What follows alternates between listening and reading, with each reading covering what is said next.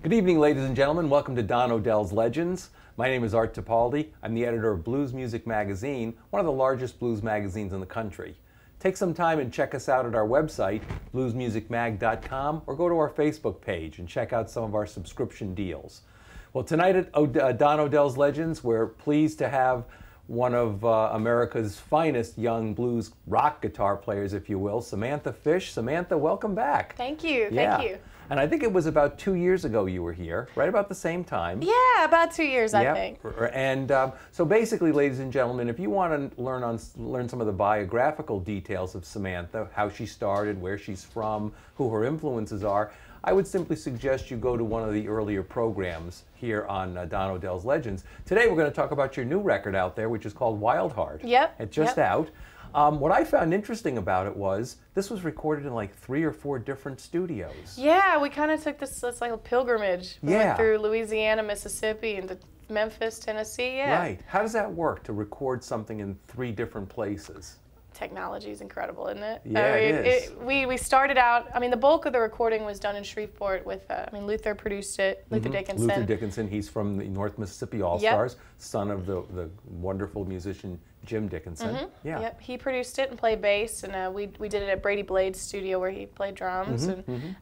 So the bulk of the record, like the raw trio stuff, was at Blade Studios. Down in Louisiana. And then we recorded 2 songs at Luther's studio, the Zebra Ranch Studios, was his father's studio in Mississippi, with Sharday Thomas and Lightning Malcolm, and that was more of an acoustic session. So there were different songs for that session. And then we did some guitar work at Ardent Studios, and then we did we had some backup vocalists come into Royal Studios. Nice. Which was really cool. Chantel, Norman, and Reese. Oh, Reese wow. Norman, so. Wow. Yeah. Now, what does each studio bring something a little different to the songs? Can you tell? I mean, could the average listener tell? You know, they talk about, oh, Memphis has this greasy sound, or somebody talks about, oh, we have the board from the old Stax. Yeah. Can you? Oh, absolutely. I think, just being in a different region kind of, it changes your mood and the vibe, especially the history of the studios. It's all really cool. I mean, I could definitely tell a difference from Zebra Ranch to Blade. I mean, it's night and day. They're different studios, but they each have their own magic. And the Royal Studios was incredible too. So. Now, when you say Zebra Studios down to Blades, is one more technologically up and running, and the other one is kind of done with rubber bands? And like Luther's studio, I mean, it's out in the wilderness, man. I mean, it's very small, and what I liked about it is I could tell they grew up there, and it had such a cool, eclectic history. Yeah. And, I mean, just a great vibe. It had a home vibe. So. I mean, Blade was amazing. We walked in, it's brand new, so it's like all these cool microphones, and it sounds incredible. The isolation rooms are just perfect. So, yeah, I mean, they're all different, all of them. Yeah. Now, you mentioned Luther a few times here. How did you hook up with Luther Dickinson to produce a Samantha Fish record? It was kind of a... I got his record, World Boogie's Coming, and I saw that he and Cody produced that themselves, and I just thought it was a great record, really, just had a fresh vibe to it, and when I was talking to my manager, Ruben, about producers, we'd kind of been going through the list of them, and I just brought up Luther, and we thought it was a cool idea, and so he contacted his manager, and that kind of went back and forth for a while, and he wanted to do it. Nice, so, nice. Yeah. What does he bring to it? Well, I mean, you've had a number of producers, right? Mike Zito. Just Mike, who's done your other albums. What does Luther bring to this? Just a whole other, life experience. I mean, he's recorded so many albums, and he's had a lot of experience behind the board and in the studio, and I mean, he was with the Crows, and so I mean, just a lot of life experience and playing experience, and his guitar playing's incredible. I mean, he's got a really good grasp of pretty much any instrument. Right.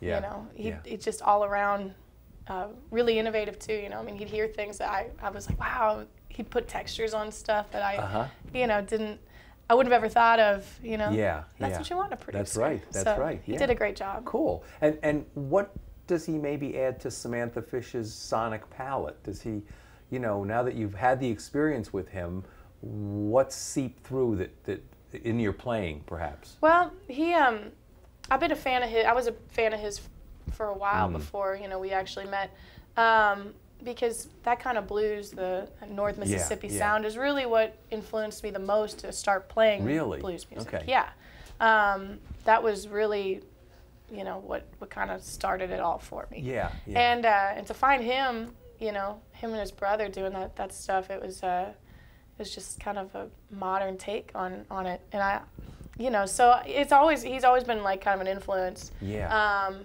You know, but watching him play and seeing his approach in the studio, I mean, you can't forget or unlearn those things. Yeah. So I'm just trying to, you know, find them, hone into it, you know, every time I play now, because you can't not learn something around that guy. Yeah.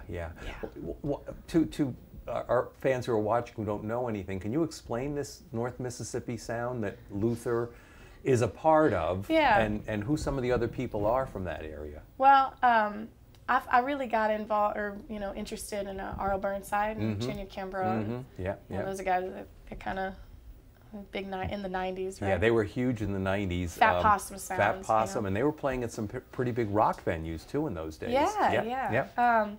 It's, you know, to me, I grew up on rock and roll, right? Like kind of like Stonesy, really loose, punky. Yeah.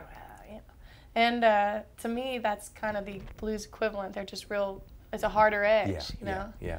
I like to refer to them as the black coffee of the blues. You know, when you first hear it, you might not like it if you're used to a more sanitized sound, you know?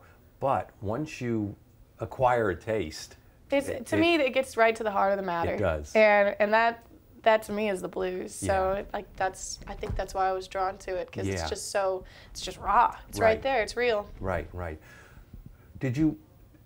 Does the music become even more real by living in that area? By actually, I mean, what does the land of that North Mississippi area do? Does the music make sense? I guess that's what I'm asking. I think so. And you know, coming from Kansas City, like there's so much of it that, you know, I can't even scratch a surface of, because I didn't grow up there. You know, they grow up playing together, and they grow up playing that kind of music and growing up hearing it all the time. I mean, it's kind of like it's like New Orleans players. I mean, the only people that play like that are people kind of grew up there, and it's because they grow up doing that. Right.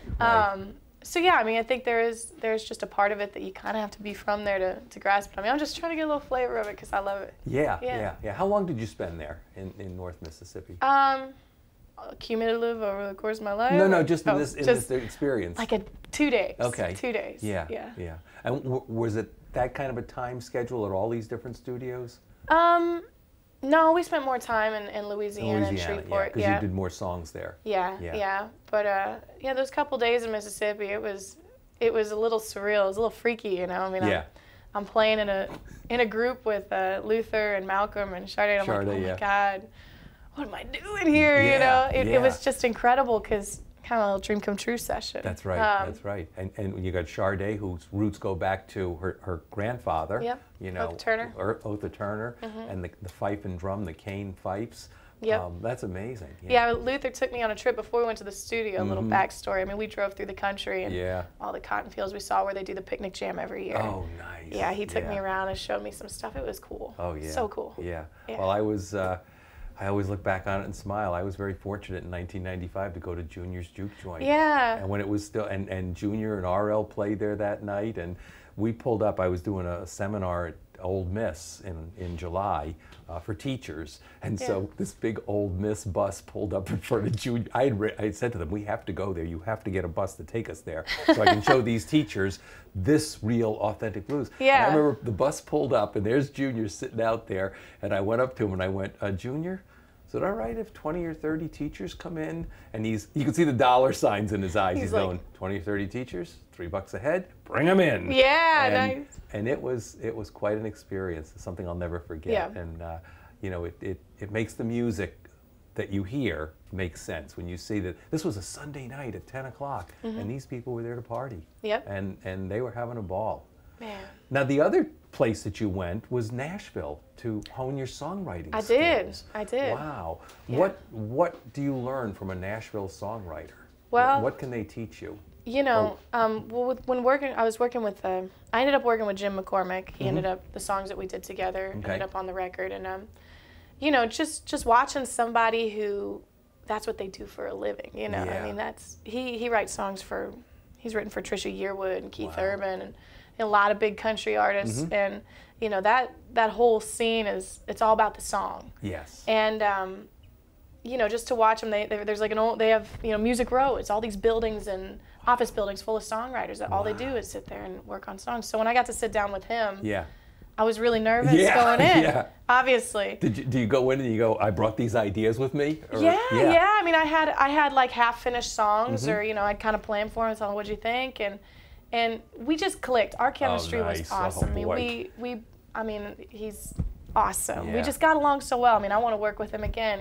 And we had fun. We were laughing, cutting up, writing these songs, and it was just kind of a, you know, I think that it's hard to find. I got lucky that I found somebody I've got good chemistry with, because it's not always easy. That's right. You know, we were having fun writing these songs. It just came out, everything started happening naturally, and that's how you want music to be. Right, you know, you want it to just feel, oh, this falls in, it's perfect.